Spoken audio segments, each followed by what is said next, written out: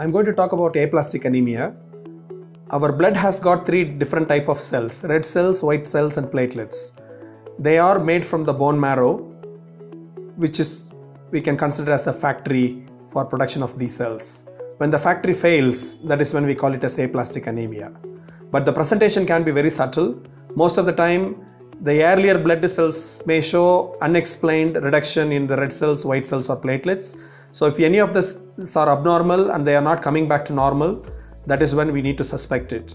The patient will need follow-up blood results and certain investigations like vitamin B12, folic acid to exclude the vitamin B12 deficiencies.